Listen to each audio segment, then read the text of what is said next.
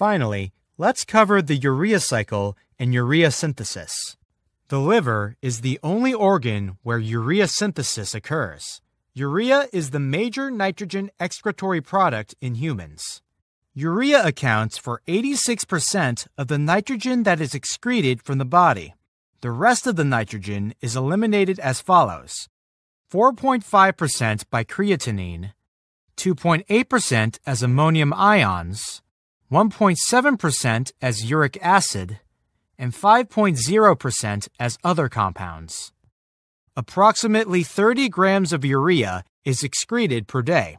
The amount of urea excreted is dependent on protein intake. The higher the protein intake, the higher the amount of urea synthesis and excretion. Urea synthesized in the liver is transported into the blood and is excreted by the kidney. Krebs and Henseleit proposed urea synthesis reaction sequences 5 years before the elucidation of the TCA cycle.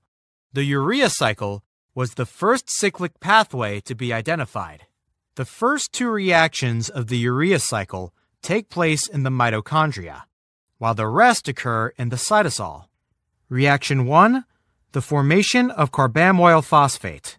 In the mitochondrial matrix, NH4+ and bicarbonate condenses in an energy-requiring reaction to form carbamoyl phosphate. 2 ATPs are used to drive the reaction in a forward direction. One of the terminal phosphates from the ATP is incorporated into the carbamoyl phosphate. This rate-limiting and regulated reaction in the urea cycle is catalyzed by carbamoyl phosphate synthetase 1, or CPS1. It is present in a very high concentration in liver mitochondria, and its Km for ammonia, which is 250 micromoles, is not much higher than the physiological ammonia concentration. These properties enable the enzyme to effectively remove ammonia quantitatively from its environment. N-acetylglutamate, or NAG, is an obligatory activator of CPS1. There is another type of carbamoyl phosphate synthetase in the cytosol of all cells, called CPS2. This enzyme makes the product carbamoyl phosphate, but is quite different from the CPS1 that is present in the cytosol. It is involved in pyrimidine synthesis, uses glutamine as a substrate, and does not need N-acetylglutamate as an obligatory activator. Reaction 2. The formation of citrulline.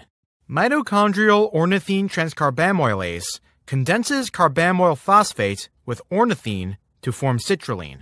Citrulline is transported out of the inner mitochondrial membrane so that the subsequent reactions of the urea cycle take place in the cytosol.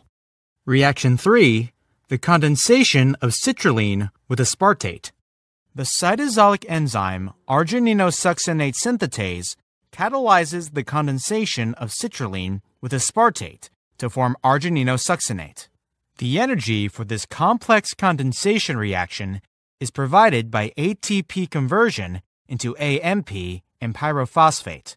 Furthermore, the pyrophosphate cleavage ensures the irreversibility of the reaction.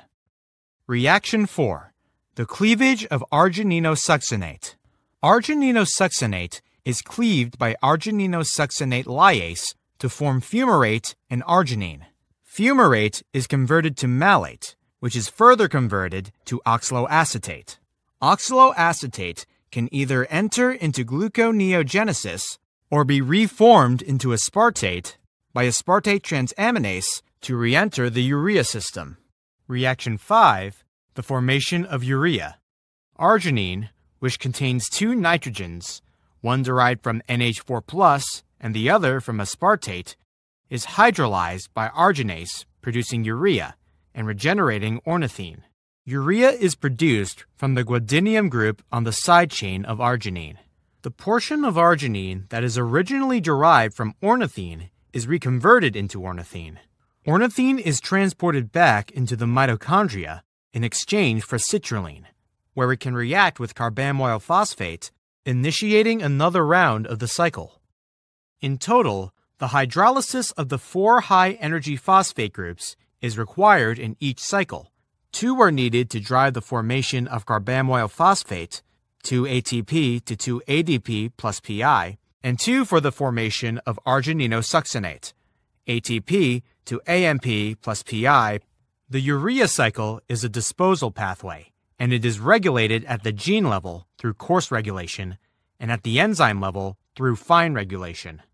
In course regulation, the induction of the urea cycle enzymes occurs 10 to 20-fold in response to conditions that require increased protein catabolism, such as a high-protein diet or prolonged fasting or starvation, when the delivery of the amino acids or ammonia to the liver rises.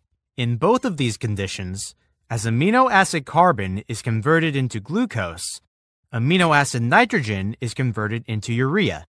In fine regulation, regulation by substrate availability is a general characteristic of disposal pathways, such as the urea cycle, which removes toxic compounds from the body. This is a type of feed-forward regulation, in contrast to the feedback regulation characteristic of pathways that produce functional end products. The major regulatory enzyme of the urea cycle is carbamoyl phosphate synthetase 1, which is subject to allosteric activation by N-acetylglutamate, or NAG. The synthesis of NAG by acetyl-CoA and glutamate is catalyzed by N-acetylglutamate synthase. N-acetylglutamate synthase is activated by arginine. NAG is an obligatory activator of CPS1. The only known function for NAG is to be an activator for CPS1. Thus, as acetyl-CoA, glutamate, and arginine levels increase within the liver, two important reactions are stimulated. The first is the synthesis of NAG, which increases the rate at which carbamoyl phosphate is produced. The second is to produce more ornithine via the arginase reaction, so that the cycle can operate more rapidly. The Krebs cycle links the urea cycle with the TCA cycle. The formation of fumarate in reaction number 4 is converted to malate, which in turn is converted to oxaloacetate. Oxaloacetate can condense with acetyl-CoA to form citrate, the first intermediate of the TCA cycle. During fasting and starvation, alanine is the major amino acid transported from the skeletal muscle to the liver, where its carbon skeleton is converted into glucose by gluconeogenesis, and its amino group is converted into urea. The carbon skeletons of 2 molecules of alanine are required to generate 1 molecule of glucose.